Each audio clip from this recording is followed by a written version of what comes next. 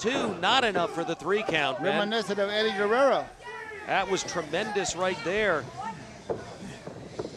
And now Kyle Matthews moving back in, full-on twist. And he's trying to go, he was about to go the Padaka lock. Reversed there by Rinauro. Handful of tights right there. Referee didn't see it. Still only a 2 count. Cut off there on a clothesline. Gets a reverse elbow in. Rinauro up, over, Inzaguri to the top of the head.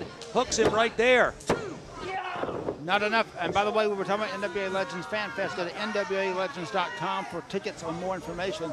Sal Rinauro now in the ring right now, wondering what in the world is it going to take to beat a man like Kyle Matthews. It's going to take a lot. Kyle Matthews, like all the athletes in Rampage Pro Wrestling, they don't know the definition of the word quit. They go and give you 110%. And you know, it's not possible to give 110%, but were it possible, that's the definition of a Rampage Pro Wrestling wrestler.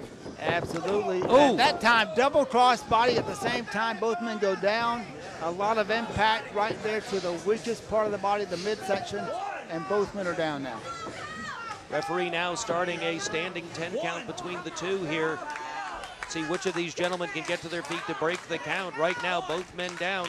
Wait a minute, Kyle Matthews getting up there is now to a vertical base. Sal Rinauro trying to get up.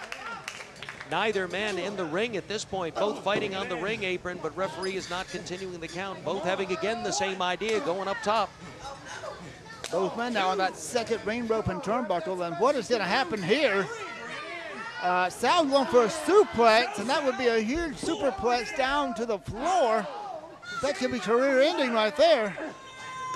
Referee is still counting. They are still outside of the ring, and his count is legitimate here. It's up to 6.